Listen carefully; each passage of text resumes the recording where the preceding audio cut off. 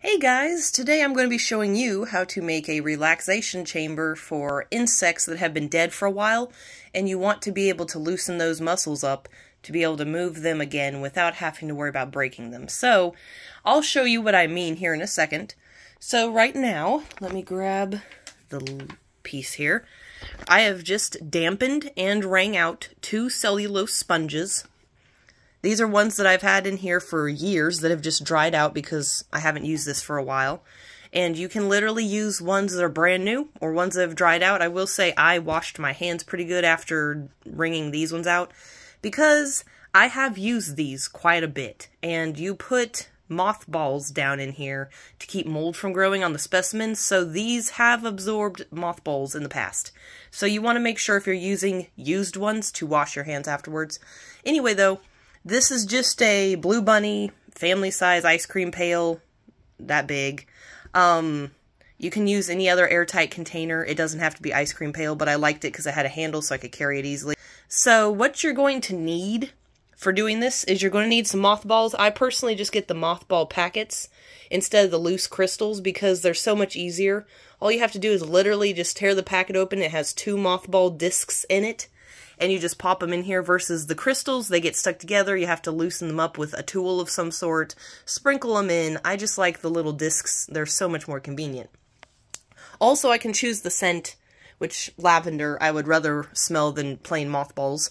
You're going to need blotter paper, which you can get probably most likely on Amazon. I have never seen blotter paper in like Walmart, for instance, or Target. I mean, in the craft aisle, maybe they carry something like this now, but pretty much the main use of blotter paper for crafting is normally for preserving leaves for, like, collections and stuff like that. I'm sure that there's other uses for it, but what blotter paper does, and it makes it different than regular paper. So anyway, the blotter paper absorbs the moisture, and it does not let it drip back down onto the insects, and then the, mothballs, like I just mentioned, I think, earlier, keeps mold from growing on the bugs because, you know, there will be humidity in here, but the humidity is what you want to loosen up the muscles of the bugs. So, another thing, I like to use cotton rounds, which you can see I've just got some here from Walmart. This is what they look like. They're not that expensive. I think I got this in part of like a 3-pack. And you want to make about 1 inch to 2 inches of just cotton covering the cellulose sponges. You don't got to go over the sides because you don't want it to sink down into the side and the bug fall down in there. So I'll kind of give you an idea of my stack pattern that I do, which I got more because I don't know why I only had a thin layer that I used last time. Because I noticed that these cotton balls I'm putting, or cotton pads I'm putting back in here, were the only ones I had from when I last used this. And I like to have a little bit more height to it than just this. Because you can see that just barely does anything. Why did the color change? That's weird. Okay, so anyway, I'm going to pause this, get some more out, and then I'm going to add that in. Okay, so I have a few more. And I just noticed these ones, because they're cheaper than these ones are nice and fluffy, as you can see. And these ones are all thin, so I'm just going to kind of build up. I'm going to put a couple down here just to cover that sponge. I do not want the bugs to touch any of that moisture. So that should be okay, as long as I've got all of that blocked off. Next, we're going to take some insects that I purchased online, which I have here in this box. So these are what I'm talking about with insects that you can't easily spread the wings of anymore. So, as you can see, the wings are folded up. Normally with a dry specimen like this, the wings are going to be brittle. They're stuck in this formation. Like, the only time that you can pin a butterfly when it has sat like this is when it's freshly caught. So, within the first, I want to say 4 days of you catching it, you're going to be able to pin it easily. If you wait any longer than that, the muscles start to set in place. I'm going to go ahead and cut this out, and along with some of the others I purchased, and I'm going to lay them in here and just kind of give you an idea of how full you should fill this. You don't want to fill it too full, obviously, but real quick, before I forget, I'm going to add those mothballs because I almost forgot that those need to go in before these specimens do. Okay, so as you can see here, this is a packet. I just tore it open. As you can see, it's got 2 discs in here for the Moth Crystal Balls. And I'm just going to pop them down here in the corner. I think 2 should be plenty for this container. I don't think I'm going to need any more, which I'm going to go ahead and put that lid back on. So I'm going to go ahead and cut this one open along with a few others. And I will say real quick, the larger the insect, the longer it's going to have to be in here. So for instance, this one will probably have to be in here for about 4 to 5 days. I feel like 4 days it should be okay, but we'll see. 4 to 5 days is a pretty good guess. So for some of the others in here, like this one here, it's not as big, but this one would still probably be 3 to 4.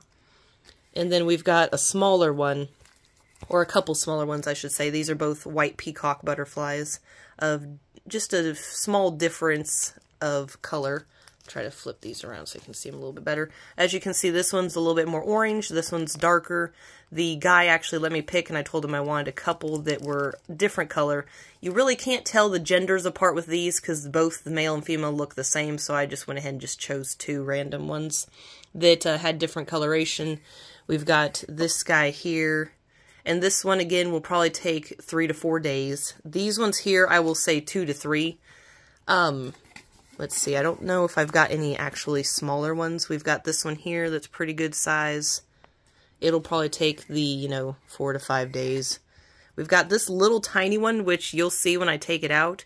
This one probably only will take a couple days, and then this one here looks like it's probably medium size. I don't remember all the things I purchased, but that was all that was in there. If you look up, like, I think it's JT's Creations or Insect Creations or something like that on Facebook, he has really good auctions and sales for cheap. I got all of these butterflies. I want to guesstimate for around, after shipping, $45. I think shipping $6, and that's pretty cheap for this much variety. I think these were only like $3 or so a piece. And those were a set price. Those he had a bunch of, so I just flat out bought them. The rest of these I won in an auction, and I didn't pay that much for them compared to if I would have gone to an insect website and had to pay, like $19 shipping or something, because it's outrageous. But anyway, enough blabbing. I'm going to go ahead and get these guys cut open. Now, I was just going to show you guys real quick. This is not really that big of a deal for anyone who's been collecting for a while. This is not that big of a deal, honestly. But you can see here, a part of the abdomen has broken off in transit. This just kind of gives you an idea of how brittle these are. Some of them have been dead for a while. So this one here, I'm going to save the abdomen. It's not going to be in here. It's going to be separate. And once it's done and pinned, I will actually make a little video, if there's interest, showing you guys how that gets glued back on. Pretty much, when you collect insects for a long time, you become kind of an insect surgeon, or, you're gluing body parts back together that fell off. So this one does not appear to have any antenna, so that's a little disappointing, because I see the others do, unless they also broke off somewhere. I don't know, I'll have to see. I do see something up here in the corner, but I don't know if that's just marker or what that is. So we'll find out, but I figured I'd kind of add that in real quick because I cut this open and discovered it was broken. But like I said, that's okay because it can be glued back on. Okay guys, so I'll show you each one as I open it. This one looks fine. Antennas are there. I got the other one placed in here and I didn't see any antennas. I will say the thing I saw in the bag is part of the tail, because it's a swallowtail butterfly, so that also can be glued back on. That's going to be a little bit more difficult, but I've done it before with a few of my other butterflies when I've had that happen. Whenever you put them in the kill jar, that can happen sometimes because they're flying around and beating their wings and stuff. So with butterflies like this, it actually is a lot easier to put them in the freezer because you've got them in a Ziploc bag. Normally, if you can push some of the air out, that gives them less room to move around and they'll die in place like this, versus flapping around and possibly having their wings folded outwards. So outwards is when, instead of the wings being folded all nice like this, they're folded where the wings are going downwards. The body's still like this, going downwards, so then when you go to pin it, you've got to pull those wings back up into place instead of folding them out. And it's a huge pain in the butt, because it's really easy to break stuff when you have to do that. So I'm going to go ahead and place this guy in here, and then I'll get some more open.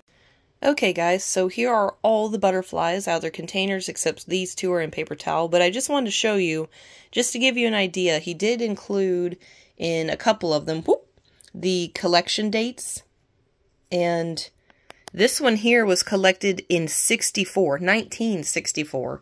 And then this one over here was collected in 2012. So you can see that some of these are quite old. I do have one other one that I'm aware of that was collected in 69, I believe, and that was one of my Atlas moths. So I'll kind of show you guys some of the butterflies. Now obviously you'll get to see them when I go to pin them, because they look a lot different on the inside. But here's what this one looks like on the outside.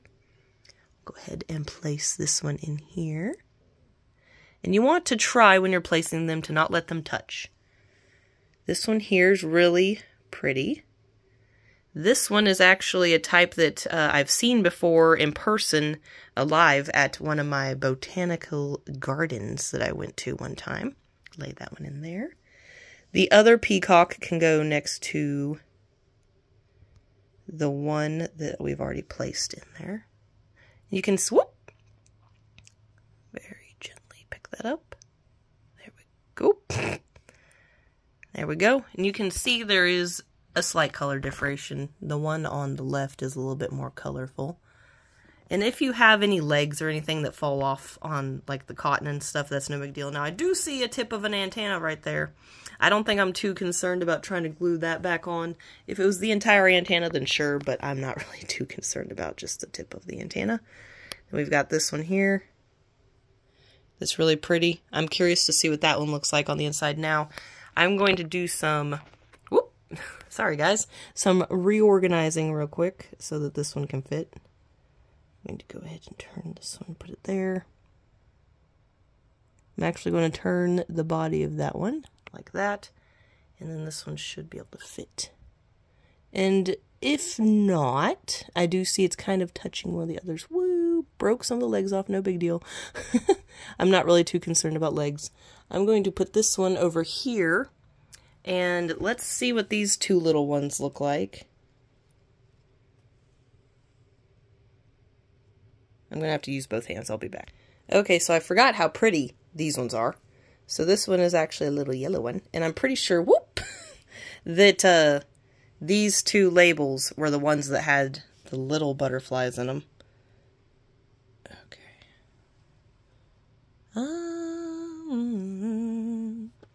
I'm going to reorganize something again real quick.